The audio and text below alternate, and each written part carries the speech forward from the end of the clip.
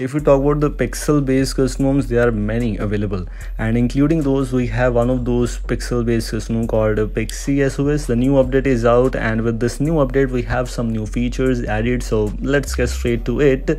Let's find out some things which you have, or let's find out some changes. The first change of course which we have is the June security patch. It's based on Android 12L as expectedly, so I don't think so this might be issue for you. By the way, it will not give you the Android 12L kind of Easter logo, but we have is the June security patch. This is the first change which we have in this latest update. The second change which we have is about the screen recording. Now you can skip the timer of that 3-second wait, so whenever you click start, the screen recording will be started instantly. So this seems to be quite useful in some cases if you record screen on your device many times, or it's up to you. This is the second change which we got here after installing PixysOS right now on our device. Another change and another new thing which is actually added, this is, and that is called QR code scanner. If you don't find this thing, what you can do is you can simply edit this and you'll find this style anywhere else. This is the QR code scanner, and that seems quite good. This is the thing which you have in Android 13. So yes, this is what we have right now. This is about this QR code scanner which you find, if you find useful, and you can give it a try. This is about PixysOS. And yes, you can scan QR codes if you want to. Another change or another new thing which you have is this screenshot UI.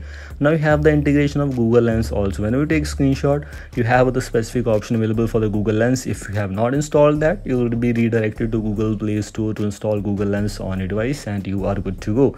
I tried it and it was also quite good.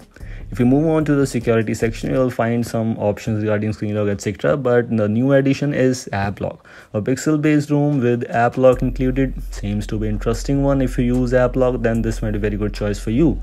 You move on to the AppLock. Unfortunate that you can't lock the system apps. Unfortunately, all these apps are available maybe as a third-party apps, but no, some apps are there. For example, Google Play Store, files, messages, yes, the third-party apps including the system apps are already there. So this AppLock seems to be quite good one, of course.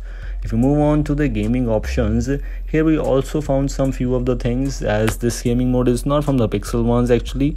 This is something different. Let me try to add an app just to check it out, that which is the gaming mode which we have in this PixysOS, so that might be helpful for you. For example, let me enable it in the Magisk app. So let me just open Magisk once, check out here, click this, click settings. Yes, this is what you have. This is about this new gaming space. This game space is what we have included in PixysOS. So this is another change, another new thing which is added in PixysOS.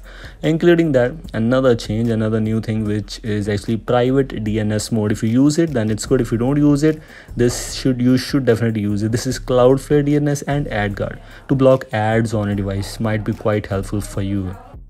Actually, private DNS plays an important role, by the way. If you use it, then you should definitely use this to block ads and to block a lot of things. Go and give it a try.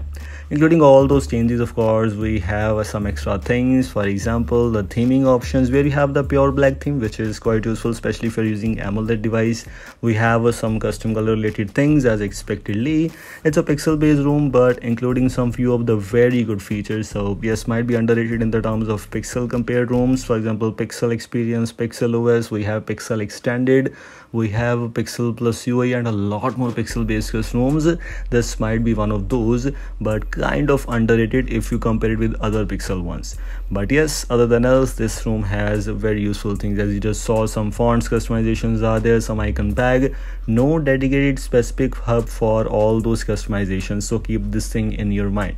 Other than else, as you can see, some theming customizations are already there, and these are the things which you have in this PixysOS.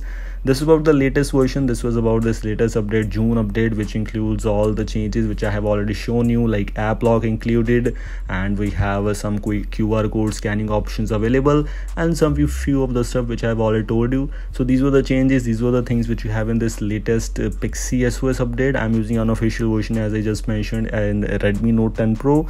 If you're using any other device, and if your device has official support, go and install this thing. Link is already available in the description. This is all from today's short and simple video. If you like this, don't forget to like and share this. I'll see you next video. Goodbye.